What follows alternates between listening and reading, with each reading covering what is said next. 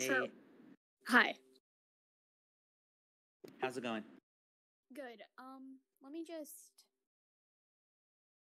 Okay, there. Now, obviously, I've been here for a while, having my hand raised up and all that shit. I'm a person who's been raised on a farm since I was like a fetus, practically. And all of our meat, we raise cows, and our neighbors raise chickens. We have a few, but we don't usually take their eggs, so we have a lot of chickens roaming about. So when we kill any cows, they're usually sick or old and all that crap.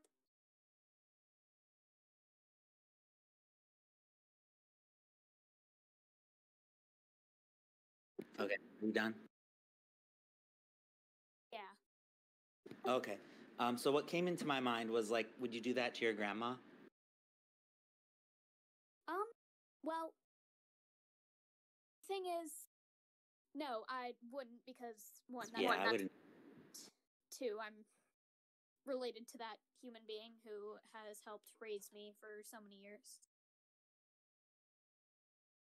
Sure, but I mean, like, I don't know. Do you think just because someone gets old, it's okay to like? I'm sorry. No, I mean, like, if they're old and on the verge of death. Maybe like like euthanasia maybe kind of thing. Like if they're Well, I mean, well, what about? Wait, hold on. Wait. You're pulling my leg here. On the verge of death. So, like, are you talking about like a truck ran over them and they're losing blood or something like that, or are you talking about like they're just going to die of natural causes, like any day now, so it's okay to kill them and eat them? Either they get hurt to the point where we can't do anything about it, like they break their legs so severely they can't even walk, and then they're in constant pain, or with the on the verge of death part, with being old and stuff, it's like if you can see their ribs and they're having trouble walking around, they don't have very good hearing, they don't have generally good health. Oh, I see. Yeah, I mean, I think maybe you and I would kind of draw a line at slightly different areas. I would lose everything I have to be able to just prevent like an animal who I cared about from suffering, or to be with them, or to ensure their comfort as much as I could. But like, that's just maybe where I would go. And of course, there'd be stipulations which I'd have to concede. I wouldn't like really lose everything to do that. But as far as like, an animal who's healthy, right, who doesn't need to be like put down, right, who's just like getting old, they may not have the same energy and zip as they once did, but do you think that like, an elderly dog, let's say like a family just raised a dog and the kids went off to college and they're kind of just like quote unquote stuck with this dog, is how they feel, right? But like maybe they didn't, because maybe they didn't care for the dog that much or something, right? But like, do you think that dog's life matters within the context of like, what they value within what the context of what's important to the dog? I mean, yeah, of course, because of how all that like plays out. Like, I have a dog who's upstairs. He's old, he's blind, he's half deaf, and we still love him. Still We love still him, right? have him. You still love him, right? Yeah, like, he's my first dog. I've never had a better companion in my life. Yeah, that's awesome. What's his name, if you don't mind sharing? His name is Weenie. He came with that name because of how he looks.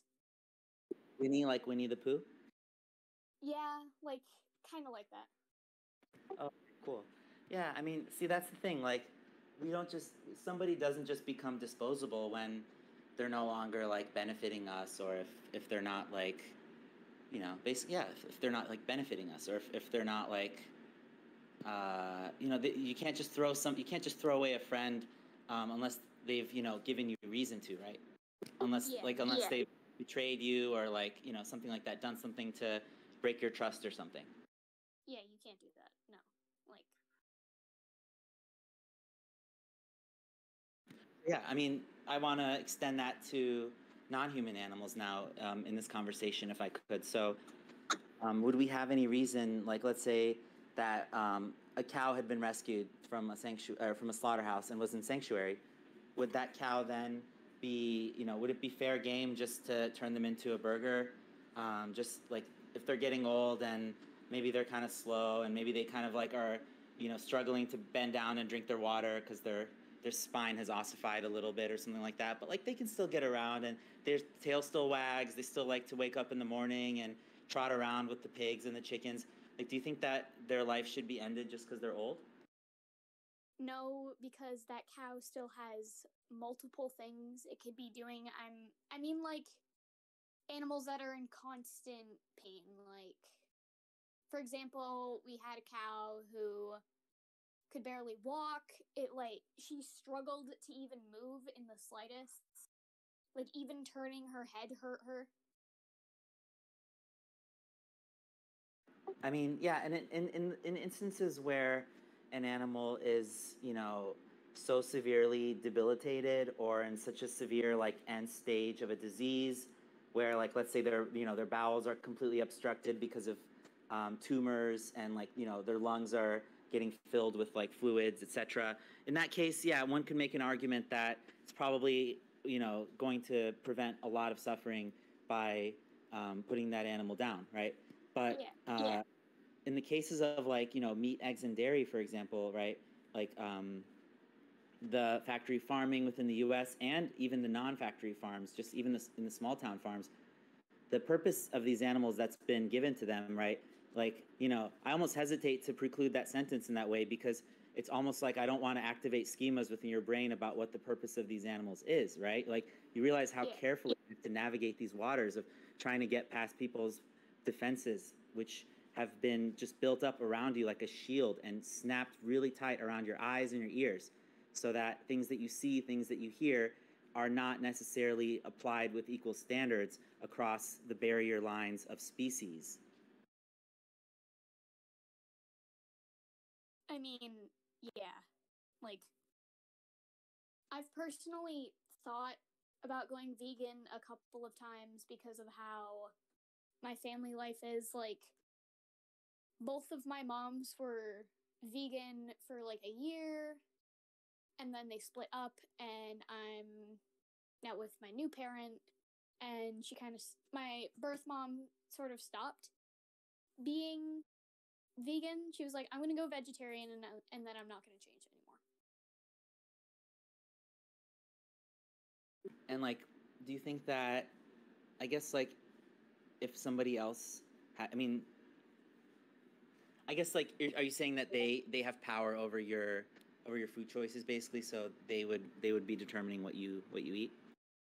Yeah, essentially, because the older members of my family usually dictate on what animals die. Like my uncle, he dictates over the cows and he only kills them, obviously, with permission from everyone whenever they're like to the point that I described earlier. So, whenever my other two moms were still married or whatever, how do you say it? I only ate, I didn't eat meat for like half the year because of that and how that all played out. Yeah, and like again, just bringing you back to kind of the realities, like beside from the conversations about animals who are aging, the reality on these farms is that these animals aren't old when they're killed, right? They're either, in the case of like the cows that are raised for their flesh, like the Angus cow kind of breeds that are kind of like the stocky, muscular, usually they're like brown or kind of like light with like dark markings. Those cows tend to be killed, I think, like in like, I don't know, they probably reach full maturity, I would say in like 8 months. I'm not 100% sure on that. But yeah, they're obviously not kept around longer than is necessary, right? So that's the proverbial thinning the herd comes from there. Besides that, if you look at the dairy industry, the cows who are exploited for milk, they get killed around like 5 or 6 years of age when they collapse, when they're milk production is no longer sufficient to be deemed profitable by the farmer. I mean, yeah, because whenever, family, whatever, deals with my mom's, I had to watch several documentaries over this, and we went over that. We watched, No Impact Man, Blackfish, all of that. But so it sounds like, if I could say, she was really into like the actual kind of like animal ethics, considering you mentioned Blackfish, like that's about SeaWorld, right? yeah, like how that's all fucked up and Yeah. So I mean, what objection would you have to adopting like that mentality, that a vegan mentality, and looking at not just use of animals as food, killing them, commodifying them, exploiting them, but also looking at animals in entertainment, food, or sorry, experiments and clothing as well. I personally think that's kind of fucked up because my entire family doesn't support like aquariums, zoos, and all that because unless it's the animal actually can't be out there, so like sanctuaries and all that. Oh yeah, sanctuaries are great, and just for anyone listening, I'd recommend looking up sanctuaries in your area, like farm sanctuaries, and find one that's run by like reputable people. Sometimes, well, yeah, just make sure it's run by reputable people. I'll just leave it at that. And yeah, it's really the contrast between seeing an animal on a sanctuary and seeing an animal on a truck, parked behind a slaughterhouse, waiting for the workers to arrive in the morning, um, is just stark. Like the difference in their faces, it's unbelievable. Yeah, it's not great. It's not at all.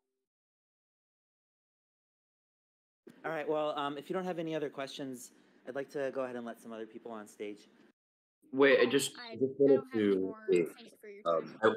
Wait, wait, before you I go. had a few questions. Wait, no, wait. Wait, 1 second. What? Just to make this clear. Yeah, because so it is the case that they're not dying old on this farm, right? Mm-hmm. Okay, because I thought that you said that like these cows are like dying of old age, which is just like not the case. Oh, we just Close have to old age. cows like various generations. We have like a bunch that have been here a lot longer, and then a bunch who have been here for like 3 months. Okay, how long is like one of the older cows? How old?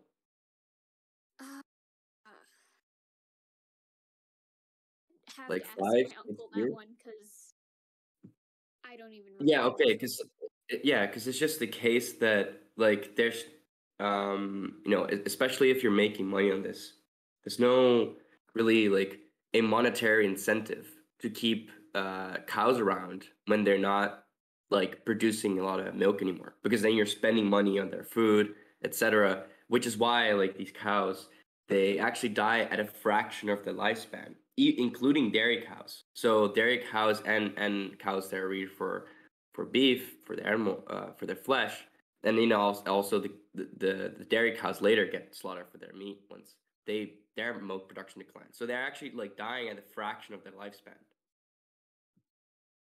Yeah, we don't let that happen. We don't care.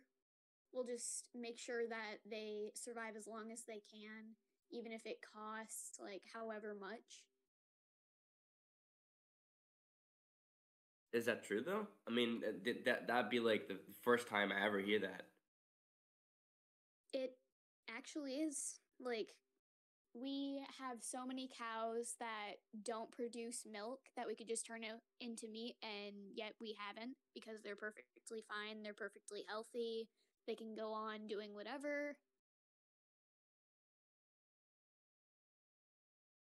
Okay, wait. Before we move on, I wanted to ask a few questions. And the first question would be, how do these cows get pregnant? How did they get fed? Well, most of that No, is no, no. handled by my question was- grandpa, who usually has them grass fed We don't like to use like really bad feed, obviously. Yeah, no, my question was how do they get pregnant, not how do they feed?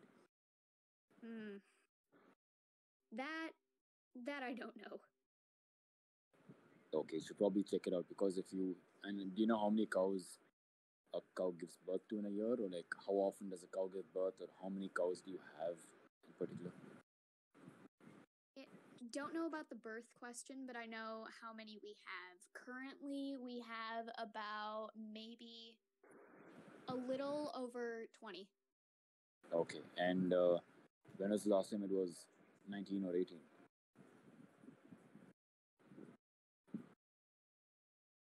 I don't know. Okay, so I'm guessing that usually the thing is cows are usually artificially inseminated to get pregnant, right? So that's because we cannot naturally wait for the cows to breed and get pregnant because then the demand will never be met, right? So Yeah. if the humans have to intervene and artificially inseminate the cows by by using an electric stimulator to extract the semen from the male cow and then inserting the human hand all the way up until the shoulder to hold the cervix in place and then inject the sperm, right? So that is artificial insemination, which is definitely we don't do that at all. Okay, so what do you do if that's not the case? Then how do these cows breed? They just breed naturally. We don't force them to breed. We just So you're telling me you don't force them to breed and they make babies on their own will, and yeah, because like as I said, we don't force them to do anything that they don't want to unless they have to go inside, obviously, if there's like a storm or something like that. okay, and do you know how many male cows or female cows you have? We have mainly female cows. For males, we have about maybe 3 or 4. Okay, is there a reason you do not have a lot of male cows? No, not really, because most of our cows just come from like other farms around the area. Okay, so because all the male cows are sent to slaughter, right, for veal and stuff like that. So, yeah, and also, do your cows? I mean, do you separate the female cows and the the female calves? Because obviously, if the milk is if you need milk to sell to humans and actually be profitable from this business, you cannot really be that ethical, right? You cannot necessarily let the cow breed on their own and then let the calf drink all the milk and then let the cow live a happy life up until old age or up until health concerns start popping up, right? We can't necessarily let that. We absolutely don't take all the milk from the cow that needs it. Like if we per day we probably get like maybe 2 buckets of milk at most. Okay, so you're telling me that you don't know. I mean, you're telling me that the cows breed naturally, and you give the calves enough milk. You don't separate the mother and calf, and then after the milk production declines as well, you let the cow roam around freely for about a few years up until but not obviously not 20 years, right? Because the cow's natural lifespan is 18 to 25 years. But no, you let them roam around freely up until they hit some sort of health emergency, following which it's better to put them down than to keep them alive. Then you do all of this and you still get a profit from this business. Well, our profits don't really. We're more profitable on chickens and the like, such as we also do have horses, but we only have 2, of which that belong to my cousin. I think we do want to move on to other people though, because we have like 30 people with their hands raised. I agree. Sorry, Jordan. Yeah, just want to mention, it's impossible for humans to extract milk from a cow without exploiting the cow because one thing, to meet the demand, the cow has to be artificially inseminated, all right? Rather forcefully being impregnated to be pregnant. Let's grant that let's grant that your cows are not being artificially inseminated, but then for the calf to drink all the milk and then the humans take the remaining milk, well, then the cows are going to have to be selectively bred. They're going to have to be injected with hormones to produce more milk than the calf requires. That is still exploitation, right? And then granted that, let's say you're keeping the cow longer than what the milk, I mean, after the cow starts, the milk production starts declining, you still keep the cow around.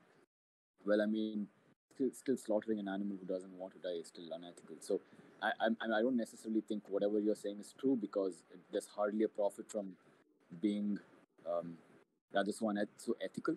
There's no profit at all. So I guess there have to be corners cut and efficiencies decrease. To increase the efficiency, the ethicality has to decrease. Right? So that's what I would say. But yeah, please, Jordan, I'll hand it over to you. Bye bye. Okay, cool. Yeah, thanks for coming up. It was nice talking with you. Yeah, thanks for your time. Okay, bye. Cool. Yep, just a heads up to everyone in the room, we are prioritizing members who are present on the server. So if you join the server and grab a role by reacting to the welcome rules, we'll get you ahead of people who aren't in the server.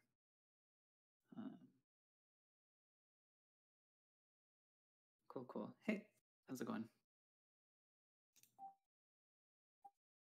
Hello.